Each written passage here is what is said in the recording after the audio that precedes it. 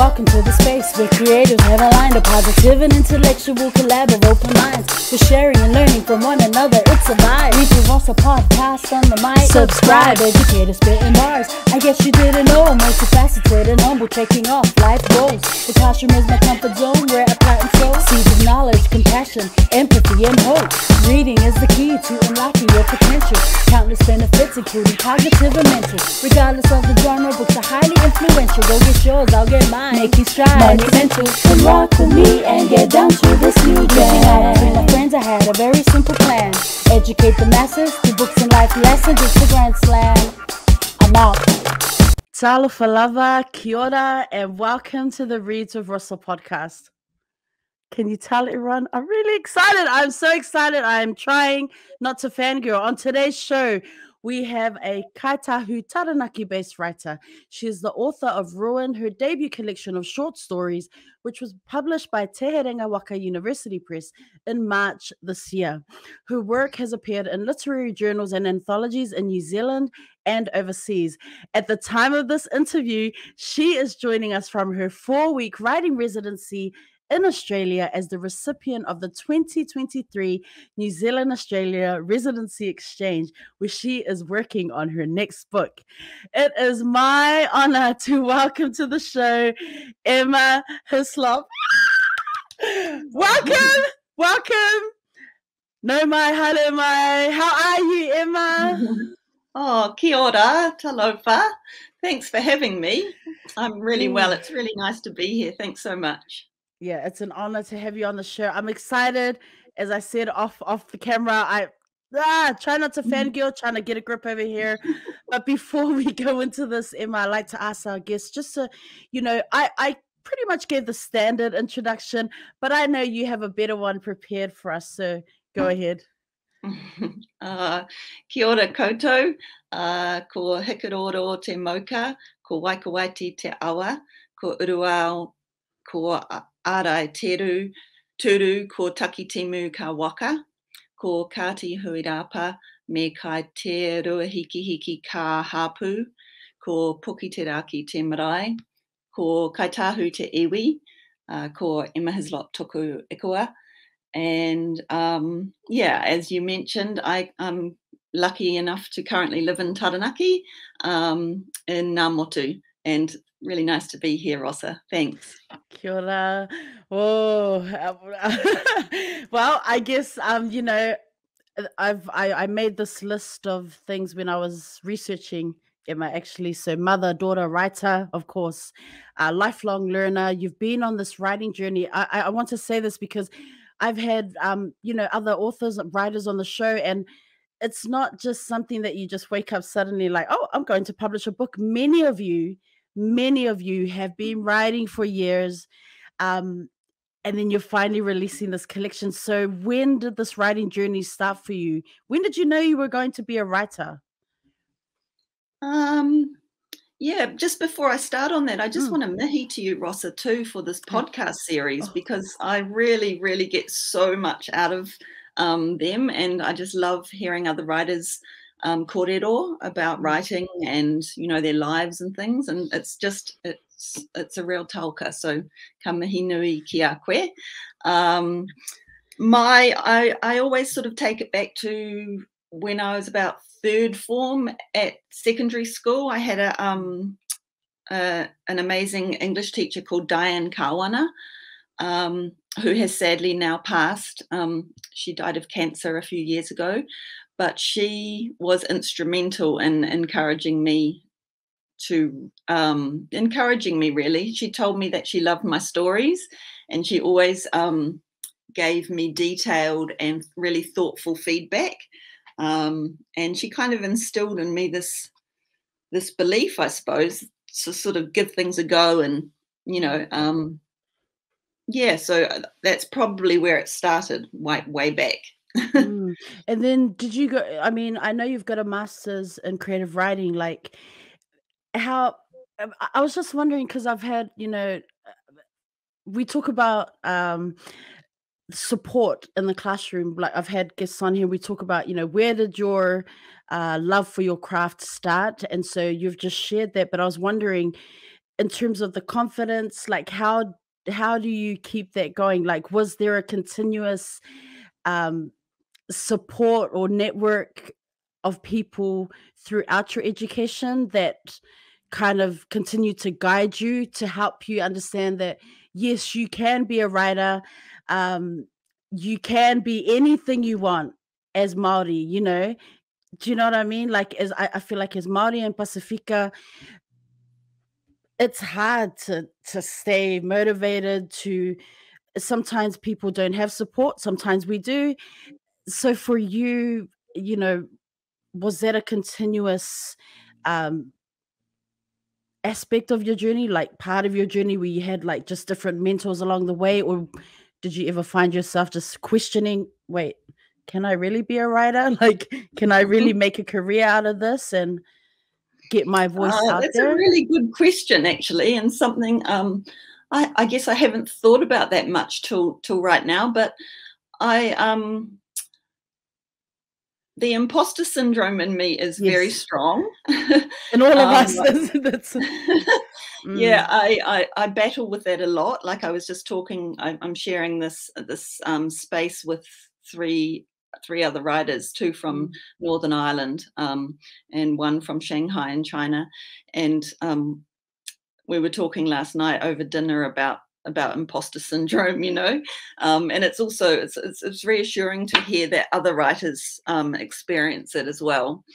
But like a lot of people, probably like in my 20s, I had when I was traveling around the place here, like in Aotearoa and overseas, I I always kept a sort of a writing journal, mm, um, and I didn't really have mentors as such, I wouldn't say, until um, I decided I was back in New Zealand after over a decade living overseas in South London, mostly in Brixton, and some friends encouraged me to apply for the MA, and I applied and I didn't get in the first time. So I just encourage people to keep applying for things if you don't first get it. mm, And then I wasn't going to apply again. And then I ran into a friend in town one day, and they were like, "Oh, I hope you're going to get that application in. You know, it closes tomorrow." And so I just sort of chucked an application in at the last minute, and then I got on that year. So that was mm, 2013, and that's probably when I started writing like more seriously, because we had to have a manuscript at the end of the year. So it was quite a there's quite a lot of words on the page that you had to get down, you know? Yeah. mm. Were you able to like study and focus totally on your studies, or was it still trying to balance a full-time job, family commitments, you know? Yeah, I had just moved out to Moera in Lower Hutt, and I was living right by Te Awa Kairangi, Mm, um, and I was relief teaching at the time. I was doing quite a lot of teaching at Te Aro School in the city, so that was quite good. I think I was able to sort of work like 3 days a week as well mm, as do the masters, and that was sort of giving me, you know, money to cover some rent and bills and stuff. Yeah, but some people, I think, I'm not sure if anyone was working full time. mm. It was pretty intense, that workload, Right, I but you can know, doable. imagine. Yeah, in terms of books and, writers at the time where you were getting inspiration from, can you recall any standouts, like, "These are some of the authors I was going to, this is where I was kinda getting my inspiration from," while you were doing your masters? I was also talking about this last night, that everyone seemed so well read compared to me, and you know, a lot of Mm, people talked about writers that I had never heard of. So I was mm, introduced to a lot of writers that year, um, and I made some really close friendships that year. Um, Raki Syed, who's an amazing writer and filmmaker, she was in the class, and she introduced me to a lot of like the sort of great big American writers. I'm going to struggle to think of any off the top of my head, but I was just sort of getting my hands on whatever I could, and that there's a good library up at the on the master's course too. So I would spend hours in the library, reading books and finding out the sort of style of work that I liked. I see your tamoko, and I actually read the article you wrote, tamoko, about your story, and I was wondering if you could share a little bit about just your whakapapa and that. Yeah, I had always known that I wanted to get tamoko if I ever finished my book. And the book took me 10 years to write. Which seems like a long time. I had a chronic illness though for 4 years, and also had a baby in that time, and also moved house. So people remind me of that sometimes. But yeah, so I once I'd finished the book, once I'd finished the book, I got in touch with whanauka James York, who's he's a master carver primarily, but also just to ask if he would be willing to, ink me up at some stage.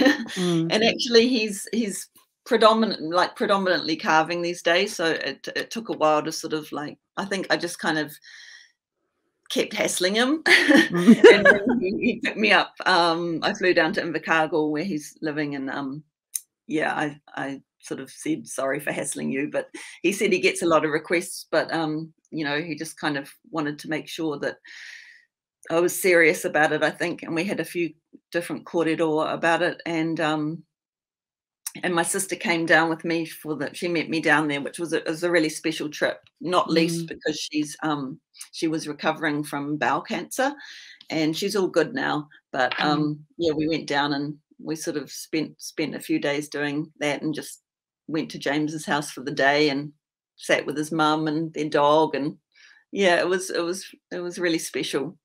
Since you mentioned it, let's talk about Ruin. Let's get into it and talk about Ruin and other stories, your debut collection of short stories. And I mean, like you said, 10 years where a lot had happened in your own life, but you're writing 10 years of work. At what point do you finally make that goal and go, that's it, that's going to be the date, March 2023? Or is that from the publisher, that date?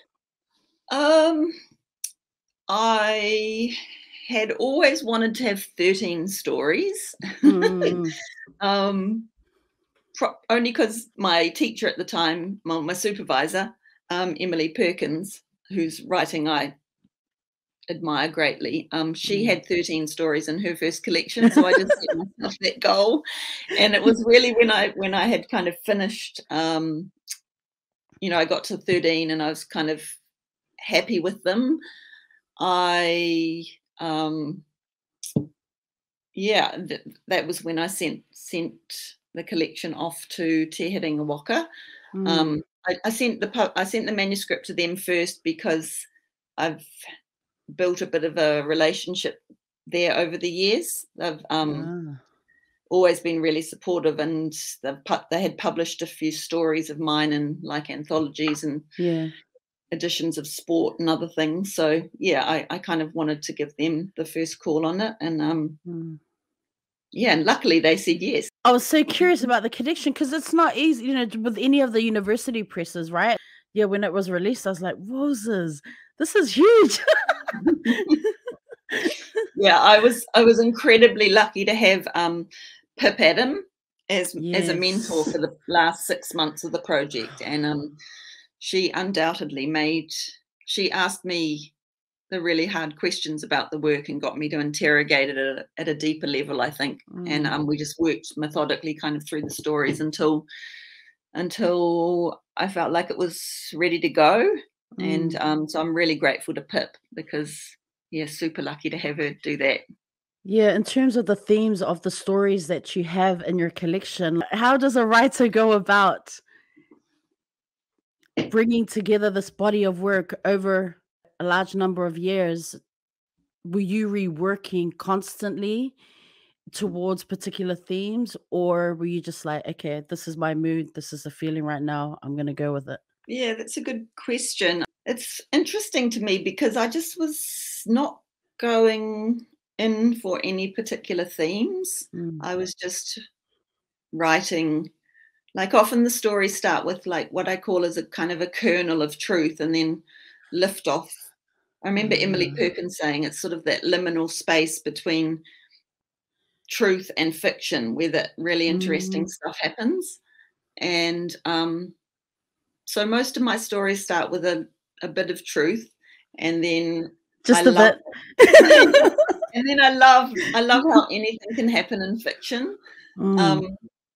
it's been fascinating to me that since the book's come out, like the way it's read is that it's it has certain themes. Mm. I think it was Pip towards the end of the mentorship, she said to me, "There are a lot of terrible men in this book," and I was like, That's why I was just like, when you say the truth, I'm like, okay, Rosa, don't ask, but ask. Yeah, yeah, the terrible men, the men in this book. Continue, Emma. Yeah, it's pretty funny. Like my dad won't read the book because I think he thinks he's in it, but He's like, in actual fact, he's not in it. Just his dog's in it. Like, mm, so yeah. And so it was kind of a revelation to me, which seems like God, I must be so thick. But I kind of sat down and went through the collection, and I was like, oh, Pitt's right. There are a lot of terrible men in the book, and so and since it's come out, it's kind of been framed in this way. So I feel like the mm. readers have kind of sort of made the collection what it is in some ways, because I honestly wasn't aware of that. And yeah.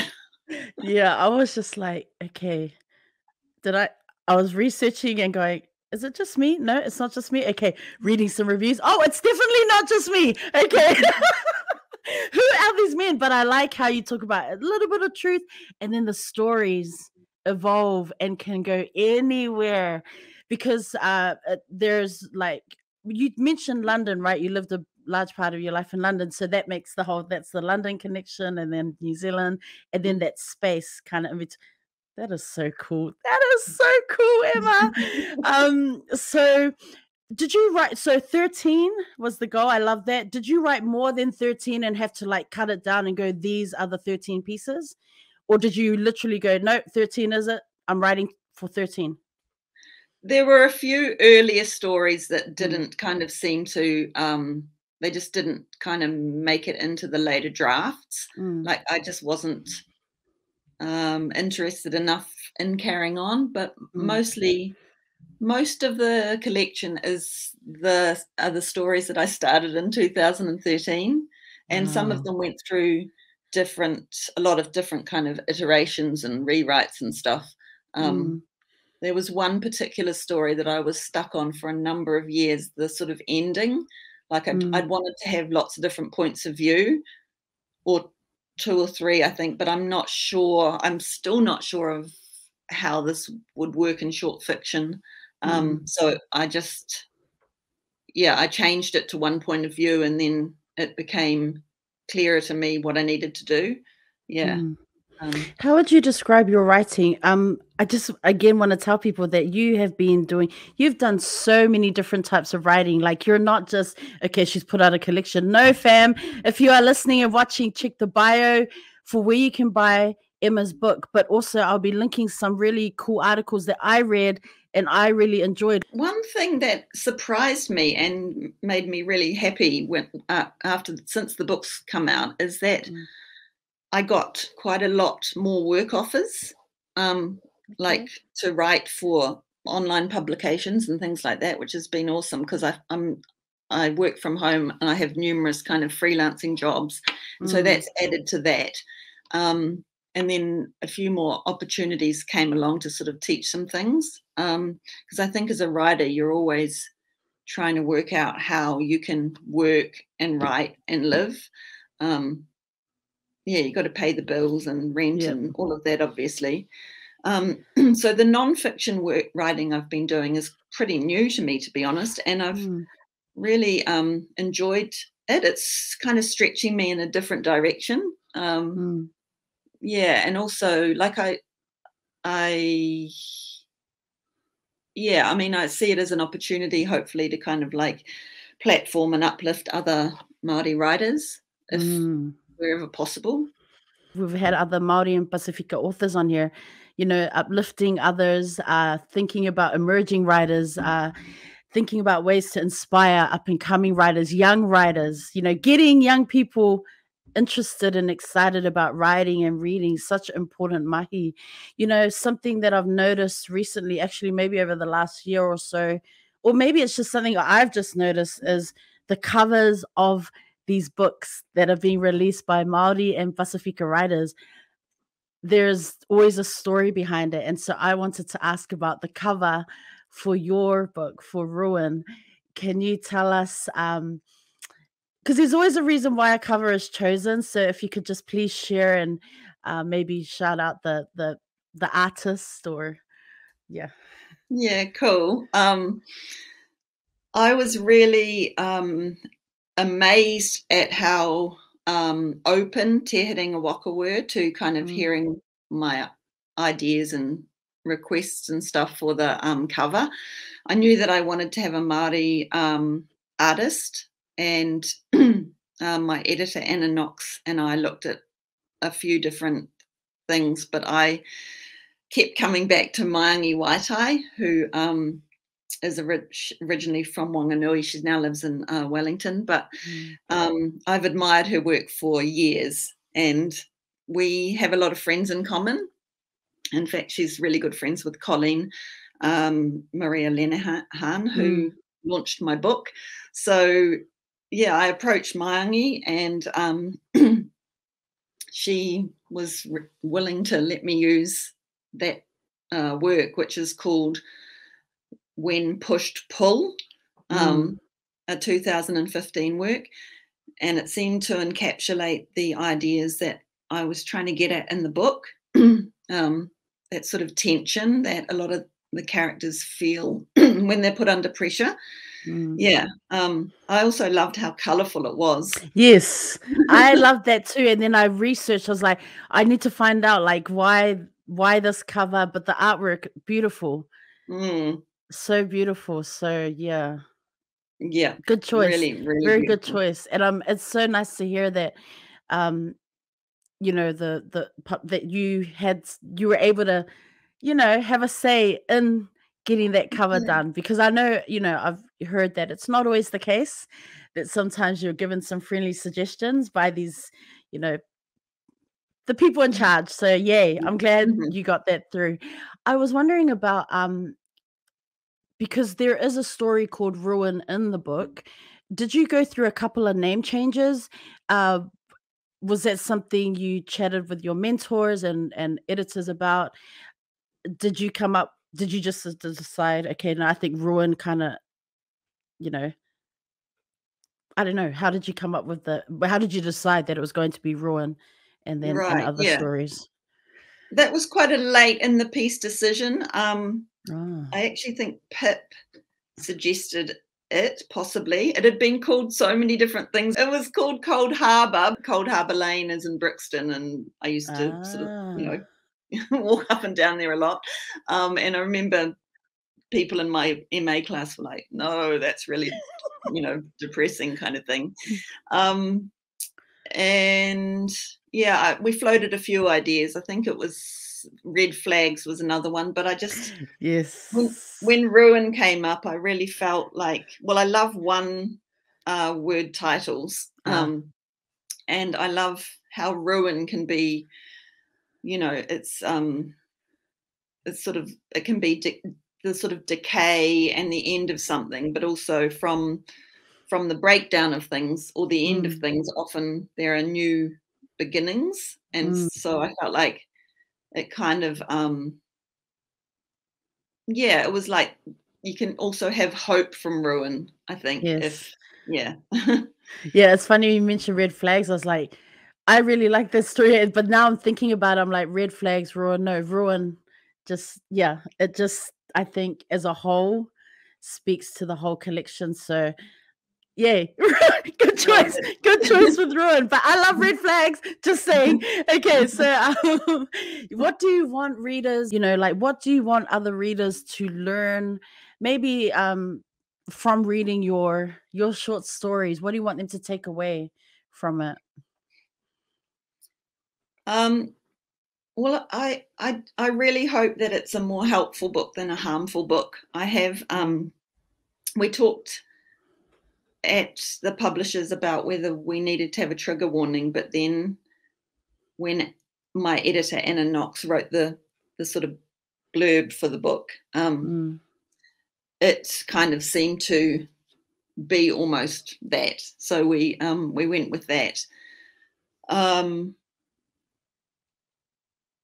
don't know. I guess if woman, and I say that in terms of inclusivity and all our trans and non-binary friends, obviously, read it and find things in it that they relate to or identify with, or even just enjoy for pure kind of entertainment's sake in terms of the reading experience, that would be really amazing. But I don't really have any hopes for what. It's really hard to know what individual readers take from a that's why it's been amazing to get all the feedback from people who have read it. It's just been really, really affirming.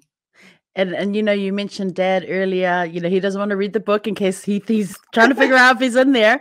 What was the reaction from friends and, family? I mean, 10 years of hard work, man. That's, what was their reaction to it?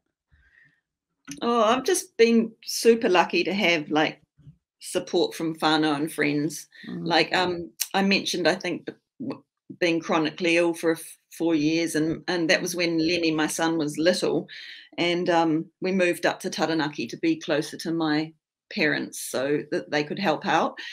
And like I just don't think I would have completed the book if we hadn't had such kind of good support there. And I'm really lucky. I've got a supportive partner too, Muzz. He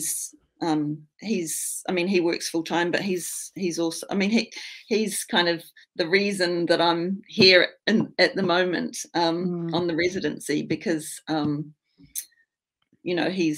Lenny's 8, so he's at home doing that, and they were able to. The other thing is this residency. I urge people to apply for it because I think it comes up every year.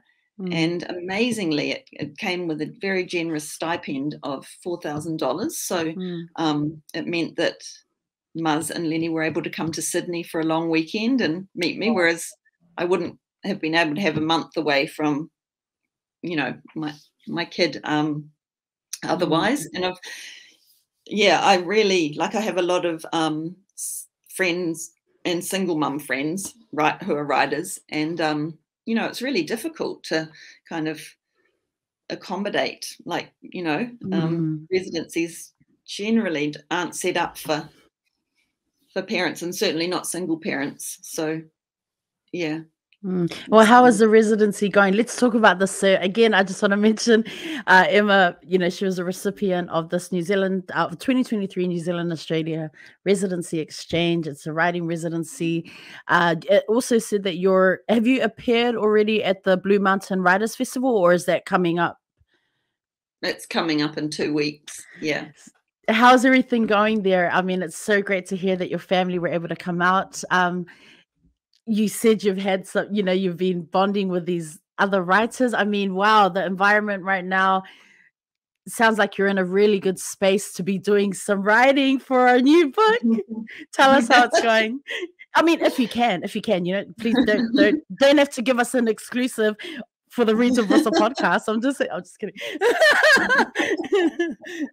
Oh, it's honestly, I'm still pinching myself. I've been here like 2 weeks, and sharing this beautiful big old house in the Blue Mountains with Wow. Jan Carson, who's an amazing writer from Northern Ireland, and Betsy Cornwell, who's American originally but has been living in Ireland for a decade, I think, and Zhanning Zhao from Shanghai. And then there are 2 weekly writers, Australian writers, who change weekly. So we're getting to kind of meet a lot of different people and have interesting conversations, you know. I mean, I apply for things all the time, and I thought I was seeing things when I got the email from the My Cooking Centre I was walking my dog on the beach my initial response was, oh, there's no way I can do that. You know, I can't sort of leave my jobs and whanau responsibilities and kid and stuff. And then it was my dad, actually. He sent me an email saying, I think we should all pull out all stops to try and ensure that you can go and do this. And that meant a lot to me. Yeah. And so everybody did. Everybody's kind of pulled out all stops, including my sister who's in Pōneke, and yeah, just like really helped. So I'm stoked, and it's amazing how much work I can get done uninterrupted. You know, I've been waking up at 5 and having some coffee and working till 8, then going for a run, then coming back, and you know, it's just. Yeah, it makes me realize how busy life is usually. Yeah, I think, you know, with a young family and jobs and dog and all of that. But it's amazing. So I'm having a go at writing the second or third draft of my novel.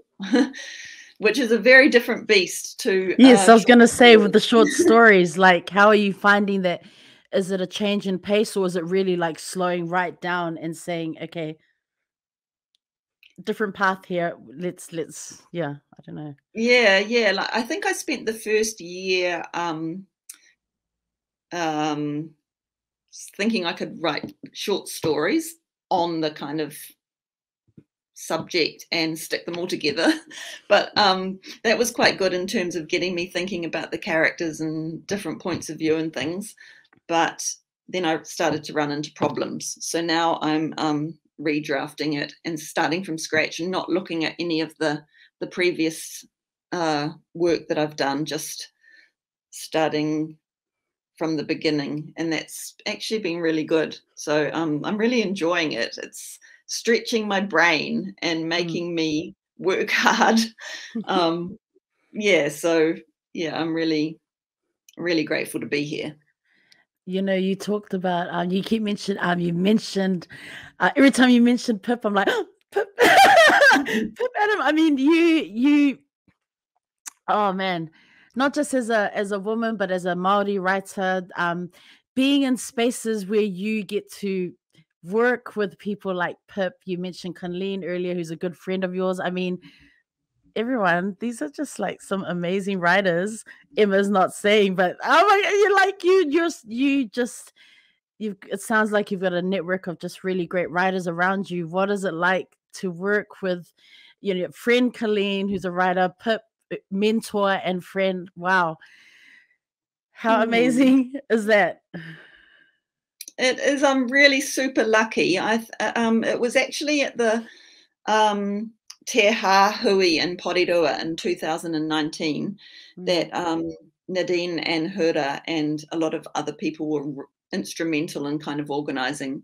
And I wasn't going to go because I had real imposter syndrome and like all those kind of colonial embedded thoughts like I'm not Māori enough and I don't know anyone and all of that stuff. And it was Pip who encouraged me to go.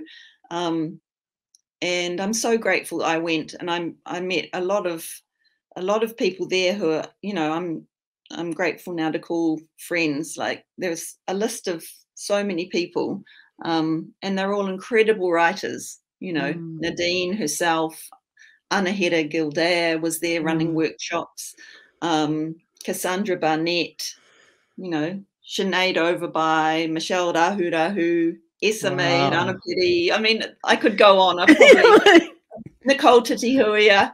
I've probably missed a lot of people out, you know, and also I got to do a workshop with Witi Ihimara, and Patricia Grace was there, and everybody was pulling around to Pat. It was just really good. And so when I got home to Taranaki, a few of us decided to set up a Taranaki branch of Te Ha, and that's been super cool because, you know, a lot of us are mums juggling numerous jobs and writing, like Steph Mataku and Cassie Hart are both local. What? And, stop now. I've learned so much from Steph and Cassie because they're like heavyweights in the kind of business of it, you know. And I'm always asking questions. Oh my gosh, I follow these people. I'm just a bit okay. Wow. Yeah, I know. So, and you know, Aidan and Nade was there too. So he's everywhere at the moment with his debut novel, which is awesome to see. So yeah, it's a good spot to be, and we always welcome more people. So if anyone watches this and they're local to Taranaki, like, please, get in touch and come along, because it's super chill. We just have coffee and some kai and just talk about things, not even writing things half time, just life things. Just catching up on gossip, life things. There is nothing wrong with that, and there are definitely no judgments coming from me. So building community, building these relationships, you know, thinking about the next generation of Māori writers.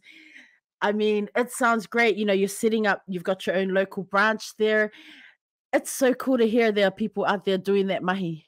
Because I was curious, you know, having you come on the show, I was so curious to know, where's everyone at in terms of like uplifting and, you know, bringing along the next group of emerging Māori writers. It's so great to hear you guys are doing that mahi. Is it all over New Zealand, or is it just in? What do you know about that? I think it's everywhere. I think particularly as Māori, you know, relationships are everything, and connections are so important. And I'm just super grateful. I mean, there are also, I don't know, I'm always kind of looking for ways to connect up with people, you know. There's also Shelley Burnfield and Helen Waka over in Hawke's Bay, you know, and I've met Helen before, but I've never actually met Shelley in real life yet, but we sort of have quite regular Zooms and things. I just feel like it's, especially, you know, writing can be super lonely. And it's just nice to kind of talk about some of the issues we're faced with, I suppose, when writing, and writing as Māori, I suppose.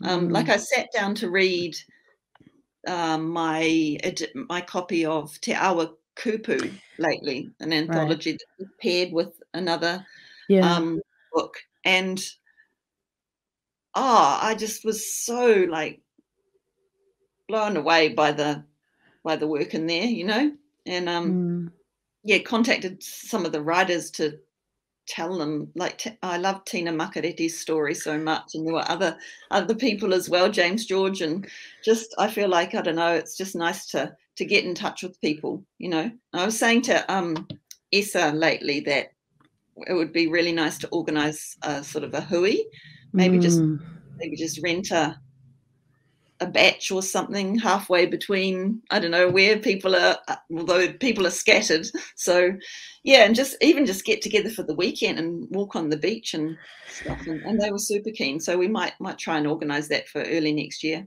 That's so cool. It's such a New Zealand thing. I love that. We'll just, you know, get onto the beach and chill. Fishing chips. Yeah, exactly. You know, imposter syndrome, you know, that's come up throughout the podcast. You mentioned, you know,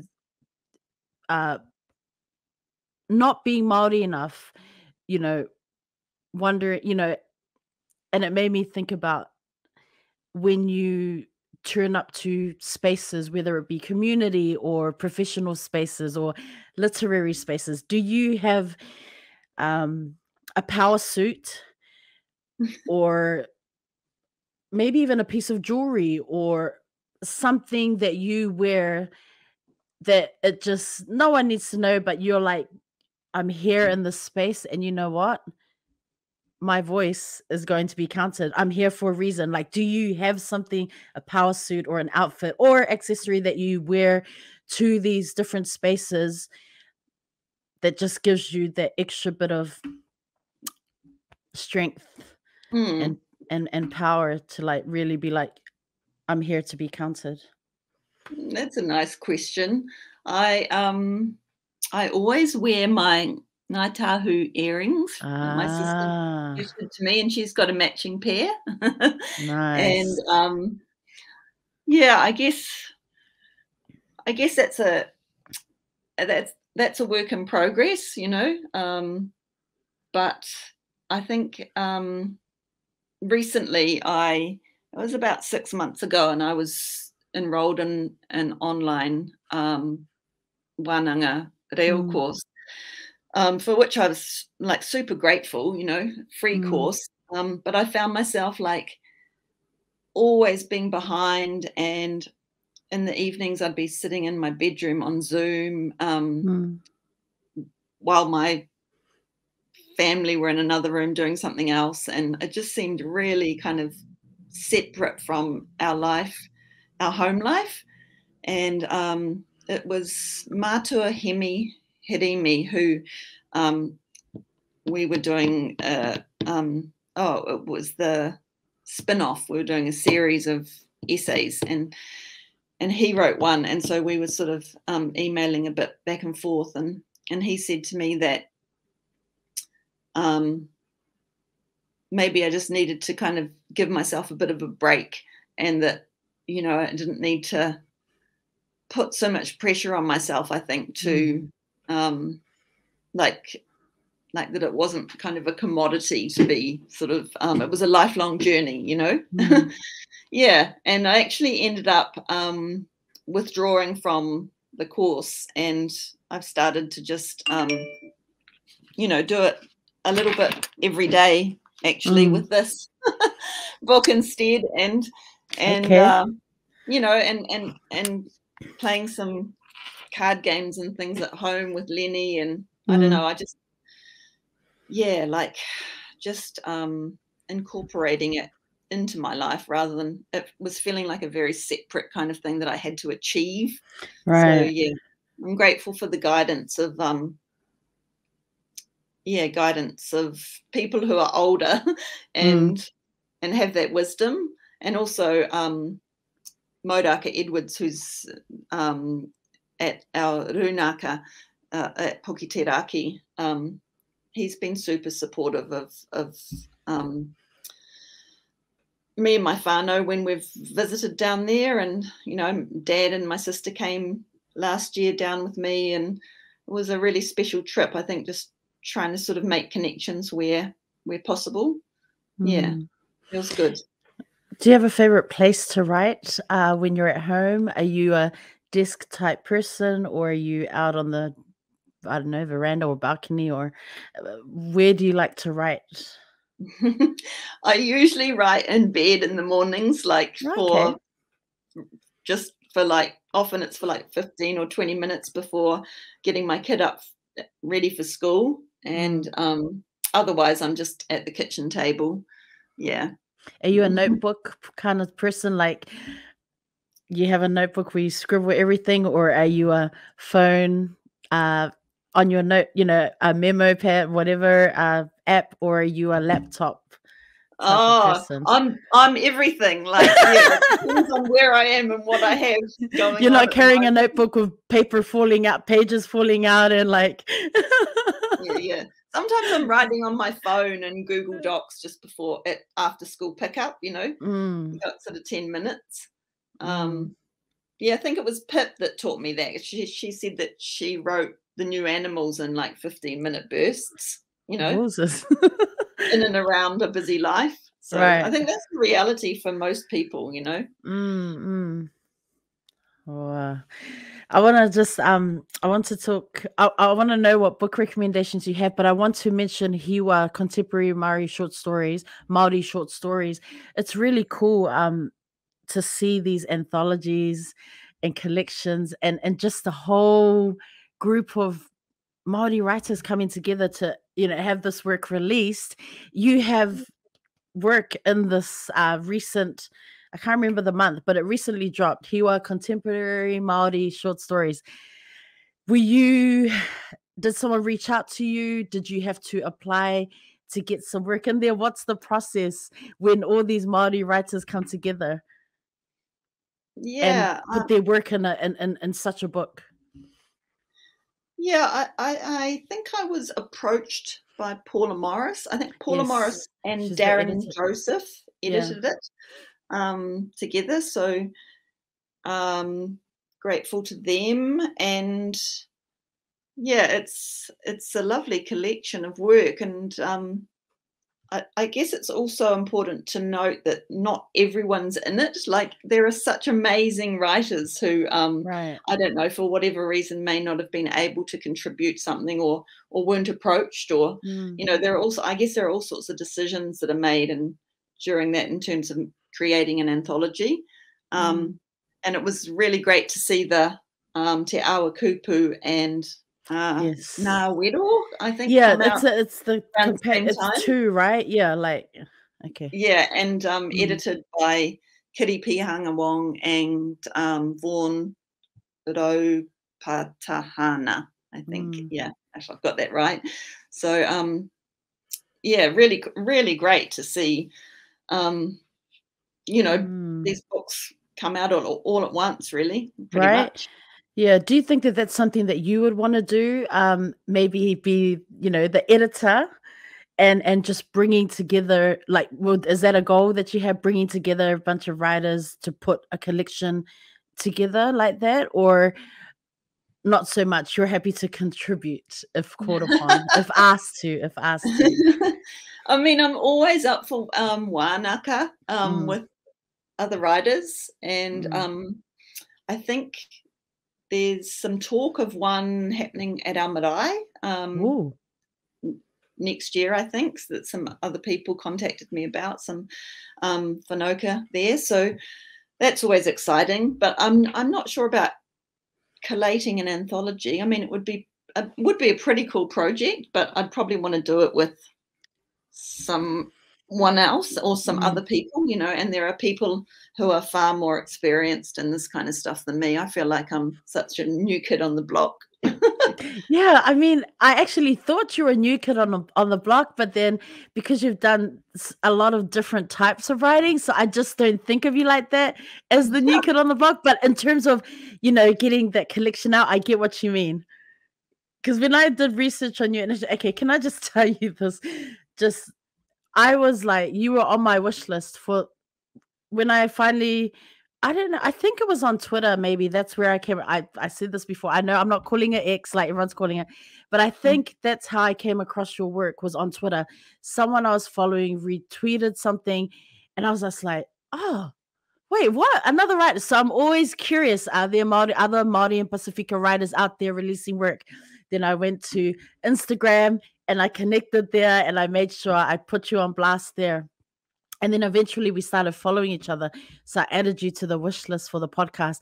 But then I didn't reach out because, everyone knows, oh, there's Rosa talking about her podcast wish list. There are people on my wish list that I only interview like a year later or months down the line because everyone's busy. But I was just really, the reason you're on my wish list is because I just put every new Māori and Pacifica writer on there. And I'm like, when I get the courage, I'm going to reach out. Then you reached out to me first, and honestly, I read it and I was like, am I being pranked right now? I think I'm being pranked right now. This can't be real. Like, I was so blown away and had to kind of pause and breathe a little. I had to take a big deep breath because I couldn't believe it. I was just like, No it's the way. whole imposter syndrome. It's the whole imposter That's syndrome hilarious. thing. And we talk about it. So many people have been on the show. We talk about this whole like, but who are we? Are we really, like, that whole questioning? So when you talked about, when you talk about imposter syndrome, I'm like, yo, that resonates with me so much. We've had conversations about this, but I was really blown away. And then, when people are like, oh, I listened to the podcast, I'm like, stop. You do not. No, you do not. I'm like, really? No, really? Okay, am I being pranked again? It's such a, I've got you here online today. It's such a blessing. Like, I've had so many amazing people like yourself. Just everyone that has come on the show. It's been intentional, with the purpose of highlighting, giving flowers to folks who are not getting flowers, who have just been working for years, or even recent, like, up and coming creatives. Just so many amazing people have come on the show, and I always get super hyped. I always leave thinking they've shared something that's going to make me better. That's how I look at it. But most importantly is this advocacy work, which is, I want people to know who Emma Hislop is right here. I want people to know that there are, because there are people who get a lot of, with social media, there are accounts and people who get this huge following, and, they're getting huge flowers, but there's also just the average person who's just out there, been doing the mahi for years or whatnot. And I feel like I want those people on the show to give that recognition. And people, I find that our people, Māori Pasifika, we shy away from that. We shy away from that, because it's that whole imposter syndrome thing. So sorry, I take it right back to when I said, like, I was so shocked when you contacted me. I was just like, oh my God, I think I'm being pranked. Am I reading this right? And here we are today. I say all that to say that it's mind-blowing that you're here, just sharing a bit of you, but I'm excited. Equally though, I was feeling like, oh, Rosa won't probably want to have me on because she has such amazing people on. So it's kind of like the imposter syndrome is real. I had to build up the courage. It's so funny because everyone's like, I'm like, sorry, it took me a few months to build up the courage. I have to, I have to just kind of like process. I have to research, the work, and I have to know what I'm saying and highlighting, why I'm bringing them on. It's intentional, it's purposeful. And the hope is always, like you said with your writing, you never really know how readers are reacting to the stories, how they're connecting with the characters, if at all, what's resonating with them, what are they taking away. And it's like with the podcast, I just think whether we reach one or a few people or a large number, that's what it is, right? Like, it's just planting seeds. I like to say. When did we start? Oh my God, April 2021. Okay, April 2021 is when we started. And why did you start it? Did you start it? Yeah, I told the story one time just once on a podcast. My friend has a podcast, and I went on there, and I was shocked when they asked that question because I didn't really talk about it. But I was actually I started the podcast because I wanted to prove a point. I know that sounds really petty. I know the Samoan in me was just very petty, but I actually was doing a guest spot on another podcast where I'd go on and share. I was mostly sharing at the time, like BIPOC authors. Obviously there was the right uprising again in the US, and even in international school. The international school scene, there's a lot of talk about, diversity, equity, inclusion, justice, racism and things like that. So it was just at the time, there was a lot of talk about that in my own work as a social justice teacher. That was a huge thing, advocacy, activism. And so I was on the show and sharing books by my favorite authors, middle school, high school books around that, like social justice. And then my teacher friends would come on because it was a live YouTube. They would come on for this segment, as teachers do. We rally around each other, and they were saying to me, "Oh, like you don't have to be on the show. Like you can do it yourself. Like you can actually have your own podcast." But I was just like, "Oh, hell no! Like I can't talk to myself. Like who does that? People who are really good at that, they do that, not me." So I wasn't sure, but they were planting those seeds that I talk about, planting seeds in my mind. And then anyway, this podcast didn't go well.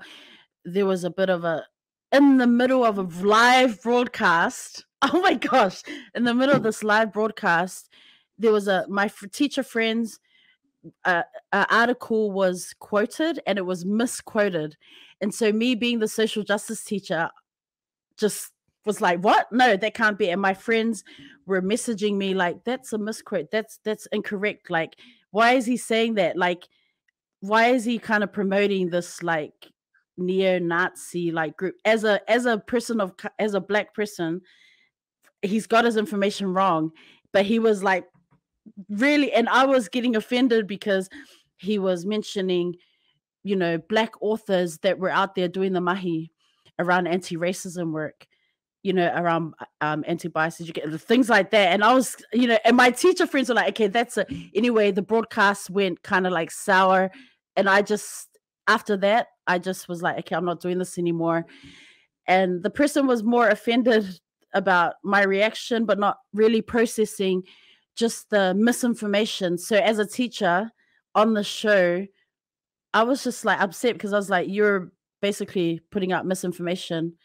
And as a teacher, social justice teacher at that, sorry, I just can't be there. Anyways, it kind of went sour. And then it happened in the middle of February, this happened, 2021. By the end of February, like about a week and a half later, I had decided I'm going to do a podcast. I know it sounds crazy. I was like, I'm going to do a podcast. In March 2021, we had basically 10 days of spring break. Between the end of Feb and end of March, I spent all of spring break interviewing. I reached out to 10 people and I said, look, feel free to say no. I'm going to try and do a podcast. This is the purpose of the podcast, obviously to highlight books, but BIPOC folks, Pasifika, Māori Pasifika folks, let's do this. In spring break, at the end of it, I just quickly wrote my brother had like an old beat lying around. I just quickly wrote like this, the introduction, the rap. I know. I'm not a rapper. I'm not. I need to change it, but it's actually finding time to sit with my brother and actually do it. It's like, it's so good. I love it. So that's what happened. So basically in that like 5-week space, we had decided, I started a YouTube channel. I reached out to people. I got my first 10 guests. I interviewed 8 of them before the end of March. April 1st, we dropped the first episode and it's been going ever since. And I love it. Sorry, that was a very long story, but that's the story of the podcast. And can I tell you, like the whole imposter syndrome that we talk about, it's a real thing because there are just so many amazing people out there, putting out content and stuff. For me, it was just like my teaching, as an educator, that is my job. That is my job where I'm supporting my family and things. I got to do that. And then in the free time that I have, when I'm not with Ngāhu Whā, which is like a kapahaka group here, or with doing things for the Samoan Embassy, I am doing the podcast, which I love. And can I just say that it's brought so many, like just being able to meet so many people through the podcast has been wonderful because I'm not the best public speaker. And like, I know you're not going to believe this, but I'm like so introverted, but here is like, I just want to create like a safe space for people to share. And it's been such an honor just to hear the stories that have been shared in this space. Like I had to always ask myself, oh my gosh, who am I? Like seriously, who am I? I'm still asking myself that. So awesome to hear that background on it. Thank you for sharing that. Sorry, that was a very long story. Yeah, I do talk a lot. I need to stop. Oh no, great. You know, health and self-care. This is always a question that guests really struggle with because, yeah, how do we as Maori and Pacifica take care of ourselves? It's usually putting other people first. So yeah, I mean, you've mentioned, you know, walks on the beach, just really like running. What are some of those things, other things that you do just to take care of your health and make sure that you're turning up for your family? It's a good question. I'm a bit of a workaholic, I think. So in fact, I think it was Alice Te Ponga Somerville who talked about rest as resistance a while ago. And that was kind of a really good seed that they planted in my mind, because since then I've just been thinking about how it's a bit crazy just to like work and work. Obviously, like as a freelance person, I'm sort of juggling lots of different things, but there was a point a while ago where I think it was my partner said that I needed to have at least one day off on the weekend. And yeah, I mean, there are things, it's like important, you know, to go for a walk outside and yeah, like just that's a big one for me, I think, getting outside. And we got a dog about a year ago, and it was funny because I was really resistant to the idea of getting a dog, because I just thought I'm going to be the one who has to like run it, blah blah blah. And I am, but the dog has been seriously good for my mental health. Yeah, I have always suffered with a lot of anxiety and depression, and just taking Jimmy, our dog, to the beach every morning before I start work. Like I drop my kid at school, take Jimmy to the beach, then start work. It's amazing, you know, because it doesn't even matter what the weather's like. Jimmy is just always like so full of joy that he just makes me he lifts my spirits, because I think it can be really hard to keep your spirits up in this like political climate. Yeah, the world's, you know, the world's pretty fucked. So yeah, I mean, you mentioned the political climate and you know, elections. I know elections are coming up there, and my social media feeds like are just full of like the New Zealand elections, and just I'm just like, man, it's 2023. It's so crazy to me just how confidently people who have those platforms talk about racism or say racist things and just get away with it. I mean, I'm like, is this New Zealand in 2023? It's scary. Yeah. I know it's always been there, but it seems like people are just so confident to just say things. It's frightening. I mean, having time off social media is a really important one for me, you know, because I have an addictive personality, and I can get really, really attached to my phone and like doom scrolling, I think it's called by some people, like just kind of getting caught up in the whole kind of disbelief at the right wing kind of rhetoric that's present in our country now and all of that. So I just, time off social media is a good one for me, and rest as resistance. Yes, I love that. And thank you for shout out to Alice TPS. Yes. Shout out to Alice who was on the show. Writer. Oh. Yeah, like, you know, again, like, man, it's exciting. So many of you out there doing the mahi, evolving and growing your craft, growing as writers. It's really exciting to see. Like, it's really cool. We want more. No pressure, just saying. What are some book recommendations that you have? Oh my God. Anything you want to plug, or a particular book other than Ruin? Everyone, check the bio where you can purchase the book. The link will be in there. Please get out and support our Māori, support whanau, support our Māori writers, support, like we say, support our Māori and Pasifika writers. If we're not doing it, then, who is? Get out there, support. If you can't buy the book, follow, share it on your story. It goes a long way, fam.